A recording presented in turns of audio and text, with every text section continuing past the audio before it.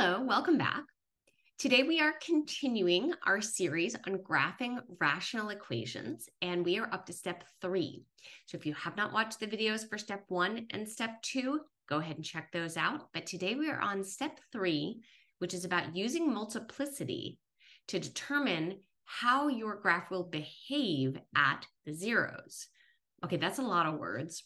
Let's check it out. Okay, first, let's just remind ourselves of our process, right? We are graphing rational functions. We fully factored. We found the x-intercepts, the y-intercepts, and the zeros. And now we are at step 3, use multiplicity to determine the behavior of the graph at each x-intercept. Okay, well, hilariously, none of the 3 that we have been working on actually involve multiplicity. So let's take a little leap over to a new visual aid.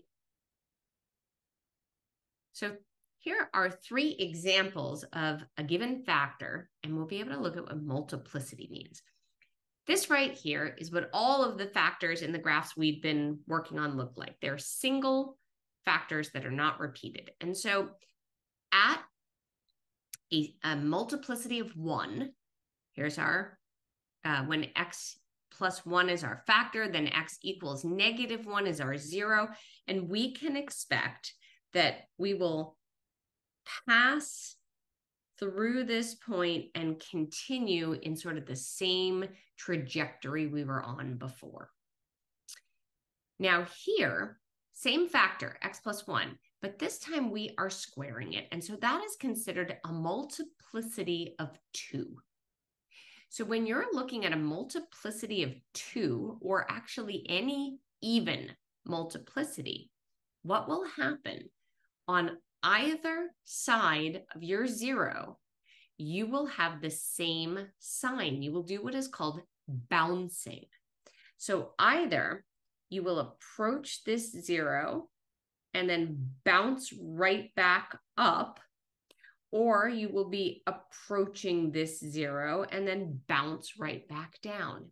So at an even multiplicity, you bounce. You have the same sign on one side and the other side of your 0.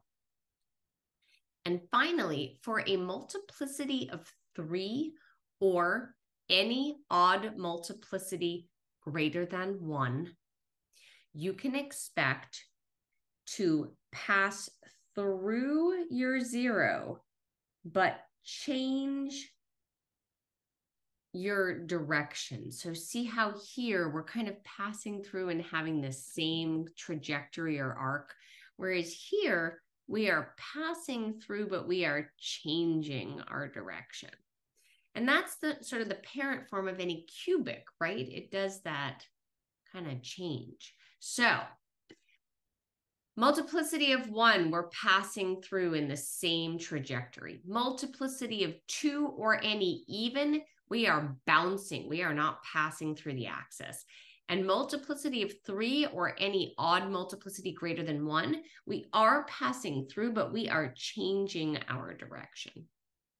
And that is a summary of using multiplicity to determine the behavior of the graph at each intercept.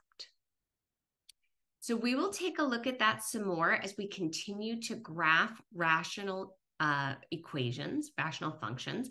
But there's your first taste of what multiplicity means and how we use it to predict behavior on either side of an x-intercept. Okay, keep working on this. Stay tuned for video number 4, where we're going to take a look at the horizontal or oblique asymptotes. And as always, keep mathing.